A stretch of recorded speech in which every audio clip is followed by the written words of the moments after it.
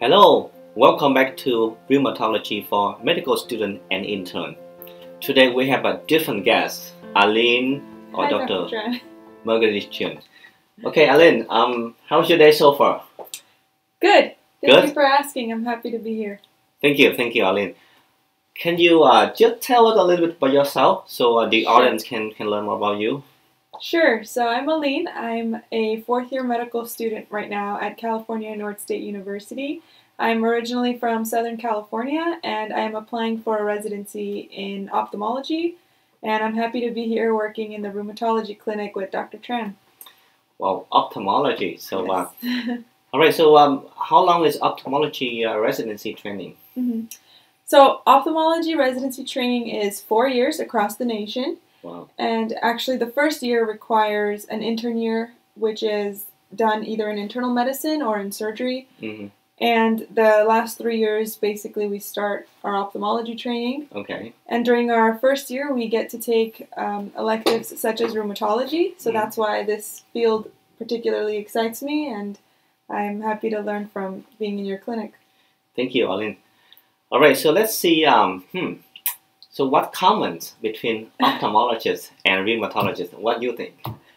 Well, for one is uveitis. Okay, uveitis. Okay, that's common. Yes.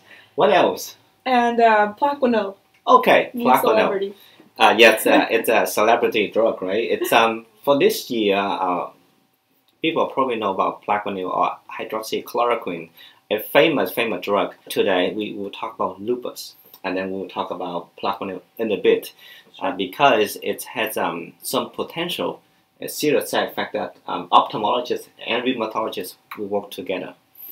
All right, so Aline, let's recap about the lupus case that we saw today. So can you share with us what is about this patient, lupus? Yes. So today we saw a patient who was 25 years old, woman, presented to our clinic complaining of about 3 months of pain in different parts of their body, particularly in their hands, some joint pain. She also had a malar rash. Yes, rash on the face, butterfly.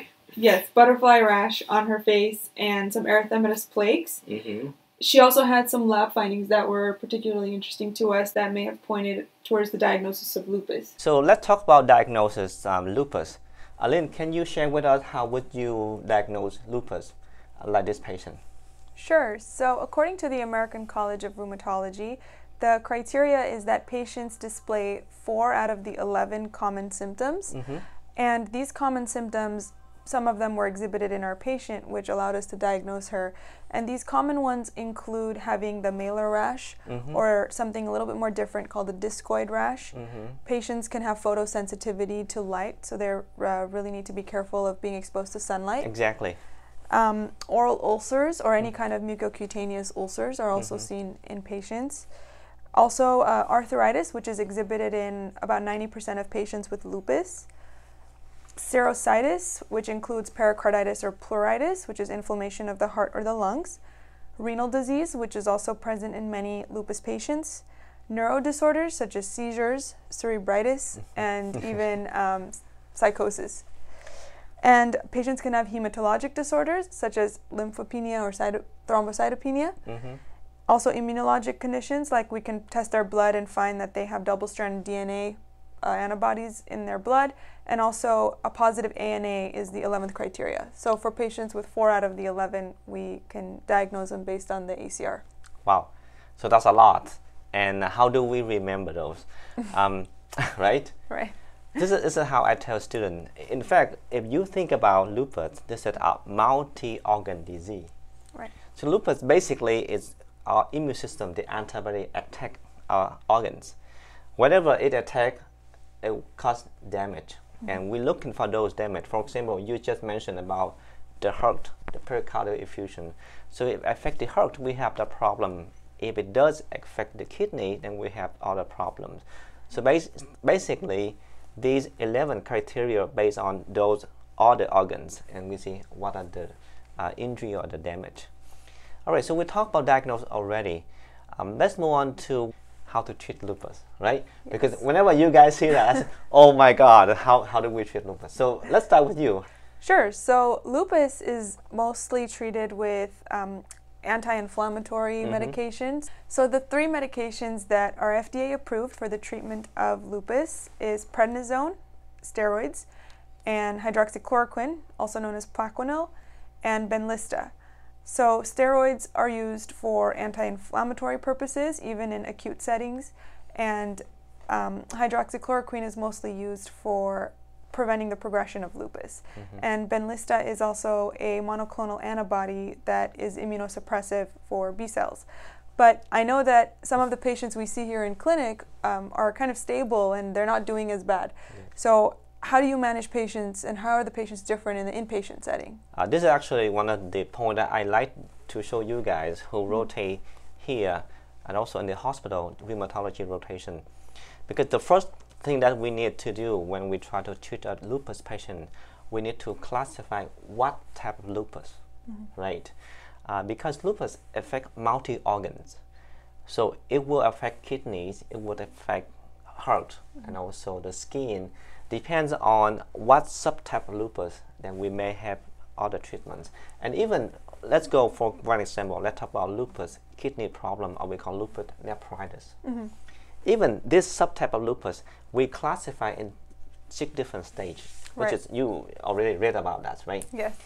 So depends on the type of lupus, we have to see and evaluate the patient as a whole person, and then we give the treatment based on their condition and also based on their subtype of lupus. The 3 drugs that you mentioned just are very broad and general, but in real life, this is real medicines. People use a lot of other drugs. You may hear or you see today, you see Celsaf, or you see Immurans, or you may hear about chemotherapy, cytoxins. Depend on the acute, like happen right now, flare up, or they have been stable, then we can have different treatment plan. So let's go into one of the very common subtype lupus that involve kidney, or we call lupus nephritis, because study has been shown those subtypes can happen up to 50% people with lupus. It means 1 out of 2 people, for example, the patient that we saw today, if we don't treat aggressively, she may go into kidney problem, lupus nephritis, and ultimately they have to have dialysis, which is not good. So can you share with us what you read today about the 6 classification of lupus nephritis? Sure. So generally speaking, lupus nephritis could be very detrimental to patients with lupus. And there are 6 stages that we classify patients, and those after stage 3 are generally the ones that we call more severe, right? Yes. The first 2 stages involve more mesangial involvement of the kidney. Yes. And kind of part of the kidney is affected rather than the entire kidney. Yes. And then stage 3 and 4 start expanding and including like focal and diffuse proliferative kidney damage. The 5th stage is something we call membranous glomerulonephritis, and that is when it becomes more severe. And the 6th stage is advanced sclerosing involved in the kidney, pretty much more than 90% of the kidney being scarred down. And so the function is really limited at that point. So how would you remember 6 classification? I like to think of a 2, 4, 6 system. Okay. And think of mesangial involvement, and then a little bit of getting worse in 3 and 4, and then 5 and 6 is scarring and lots of immune complex deposition. Can you guys think about a way to explain to a patient? Because even we are health professionals, sometimes I try to show you guys it's hard to understand.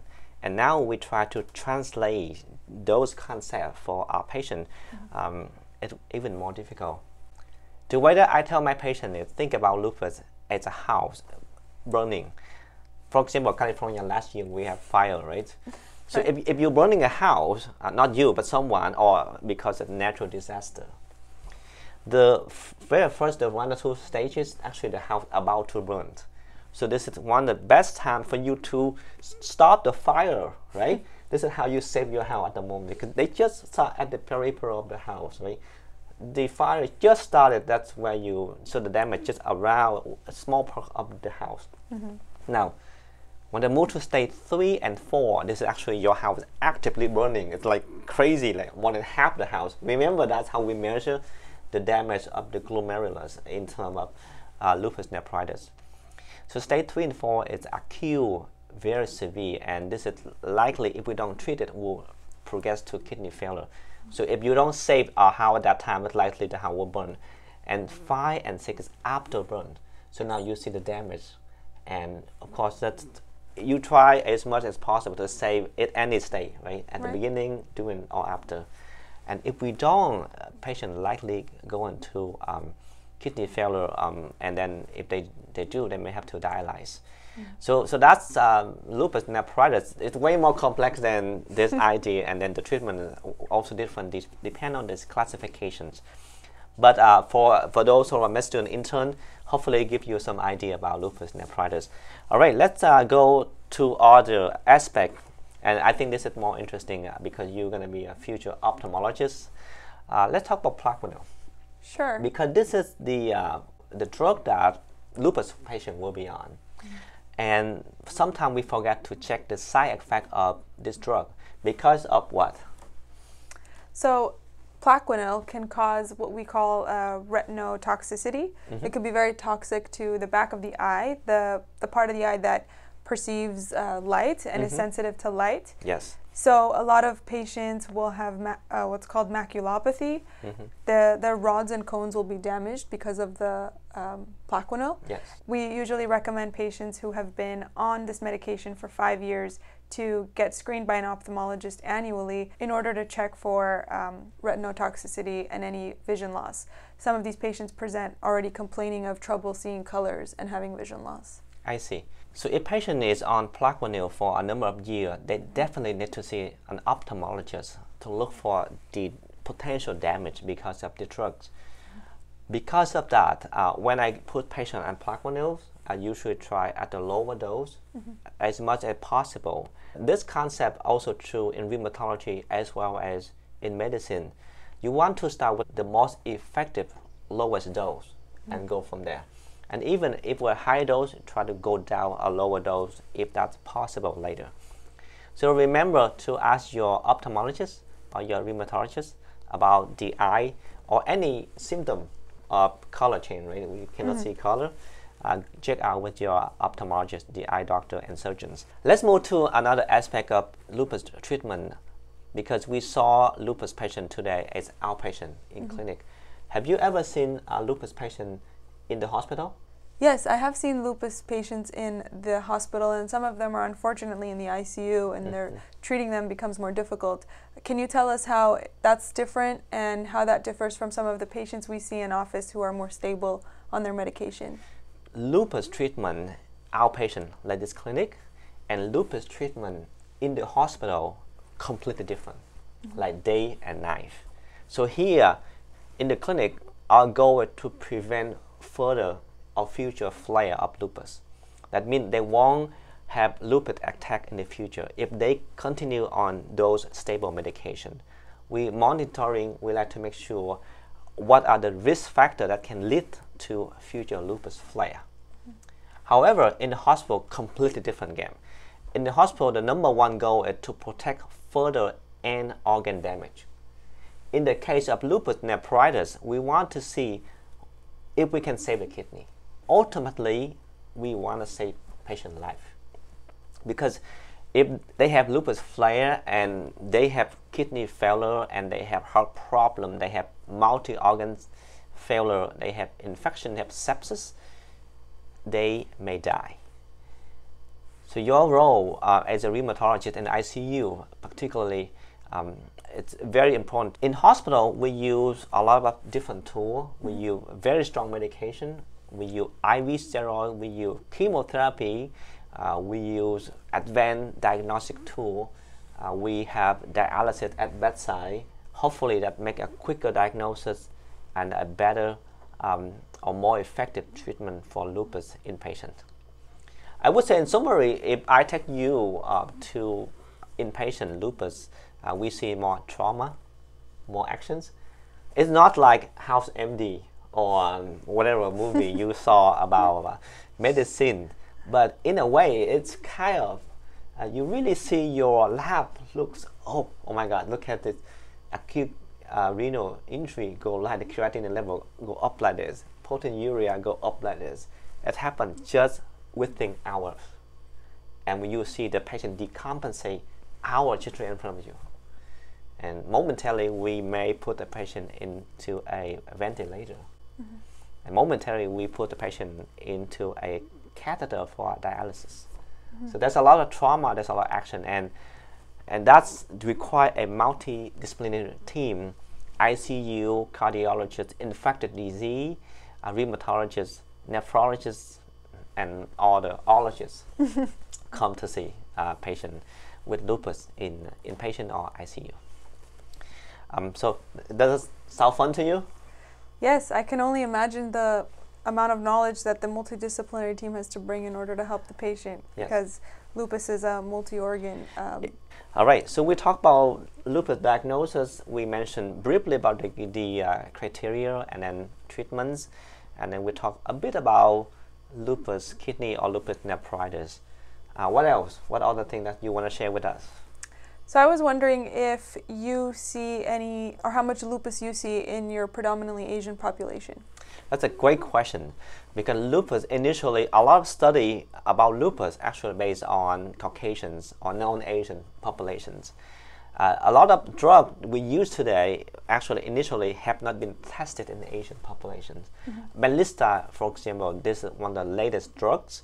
Initially, approval, and they use predominantly in Caucasians and then Black or Hispanics. But now we have more study, and yes, we have more patients in Asian populations. Disease is everywhere, and lupus is not exception. It's happened in Asian population as well as any ethnicity. It's just we don't recognize or we don't have enough diagnosis. Yeah. Anything else you want to share with us? I'm also wondering, how do you differentiate between systemic lupus and discoid lupus? Okay, great question. A lot of people heard about lupus and then assume, and this is something should not happen in live or social media. It's assumptions. Lupus, they think this is a systemic disease. That means it affects multi-organs. In fact, lupus sometimes may affect just one organ. It happens only in the skin. So we have localized lupus, and in that case, we have Discoid lupus. Bottom line for you guys, for student and intern, is whenever you see a lupus patient, you should distinguish whether this lupus localized or this is systemic. When it is systemic, it means it's multi-organs involvement. Then the next question is, how many organs involved? And depends on the major organ get involvement. For example, the kidney or the heart, we have a subtype, and then we will follow with that, and we make sure we have the ologists who involved with that particular organs. For example, cardiologists or nephrologists or neurologists together. Then we will find a comprehensive treatment plan for lupus, because this is a multi-organ disease, and we need a multidisciplinary team to conquer this disease. Thank you for watching Rheumatology for Medical Students and Interns, where we're providing basic knowledge about rheumatologist condition